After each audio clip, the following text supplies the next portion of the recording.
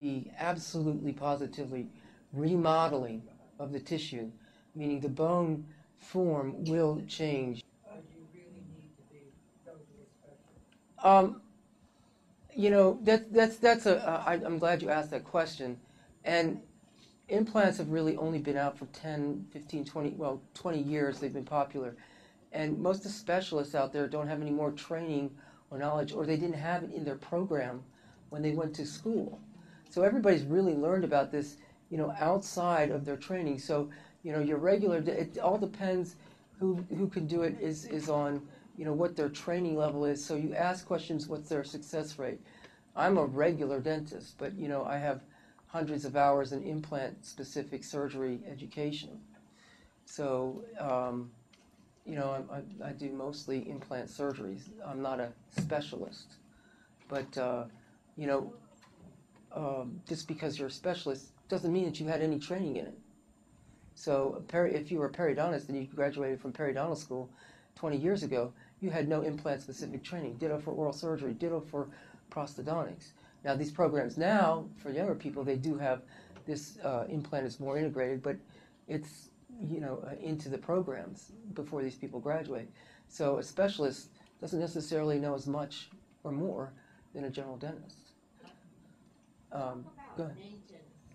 Maintenance, you must rinse out with, if you have an implant, with prescription mouthwash, chlorhexidine every day. That's what I do for my patients. You must keep it clean. And if you have implants, fortunately they tend to be bulletproof in most people, but my patients are supposed to be on a 3-month, checkup. Just make sure everything's good. And if you ever feel anything slightly off, go right in. That's it. Because it means a piece of food's caught or something's there, it's a little sore. Get it taken care of before it gets, more involved. Here we see a broken tooth. The remaining tooth root is removed with an elevator, and there is no replacement with an implant at this time. Whenever there are missing teeth, there will be bone shrinkage called bone atrophy. We must now graft the area if we want to place an implant in this location. We start with the flap retraction. This is followed by decortification of the bone. These little holes will allow blood to reach the area more easily and help with graft maturation. 2 bone screws are placed. These screws hold the soft tissue away from the graft and act as a scaffold for the bone to form. The area is filled with the patient's own bone or a bone substitute.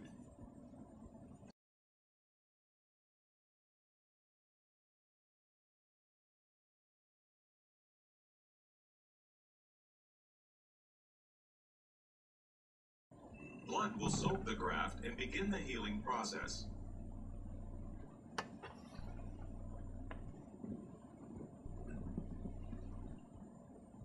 If deemed necessary, we can then cover the area with a resorbable membrane to further help with the healing.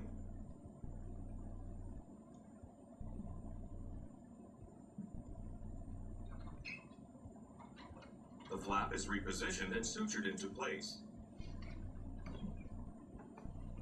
The patient may wear a partial removable denture during the healing phase as a temporary tooth replacement option. The sutures will be removed or dissolved if self-dissolving sutures are placed. Underneath, the membrane will dissolve while maintaining the area and preventing ingrowth from the soft tissue or gums.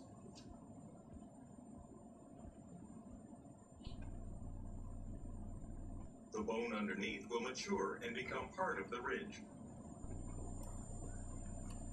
At about 5 to 7 months, the area is again exposed with a flap and the bone screws are removed.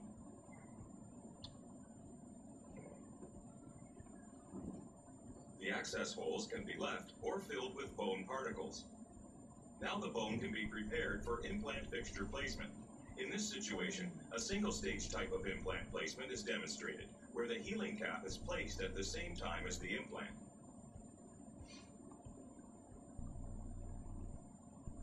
During this healing phase, the patient can still wear the removable partial denture. The area heals, and the sutures will dissolve or be removed. With adequate time of approximately 4 to 6 months, we can then restore the implant. The healing cap is removed. attachment is attached to the implant to give it structure, followed by a crown that will replace the top of the tooth. The gums around this crown may not fit perfectly at first, but will mold to fit in time.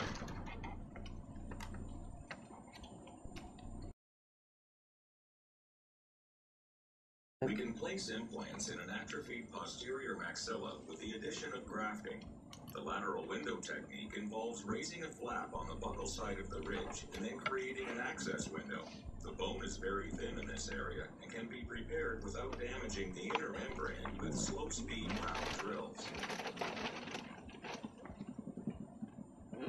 Once the window is created, the bone can be pushed into the sinus and the membrane lifted with special sinus lift instruments to create a new sinus floor.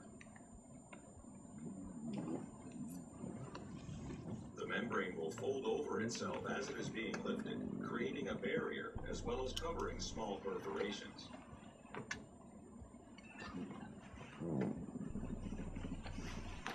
In this situation, we still have enough bone left in the ridge to stabilize an implant, and so we can place the implants at the same time as the grafting procedure.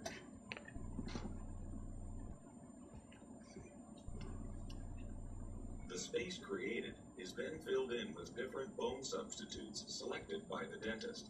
This can be the patient's own bone or an allograft.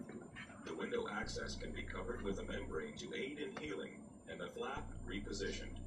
With time, the grafted bone will turn into mature patient bone close to the original.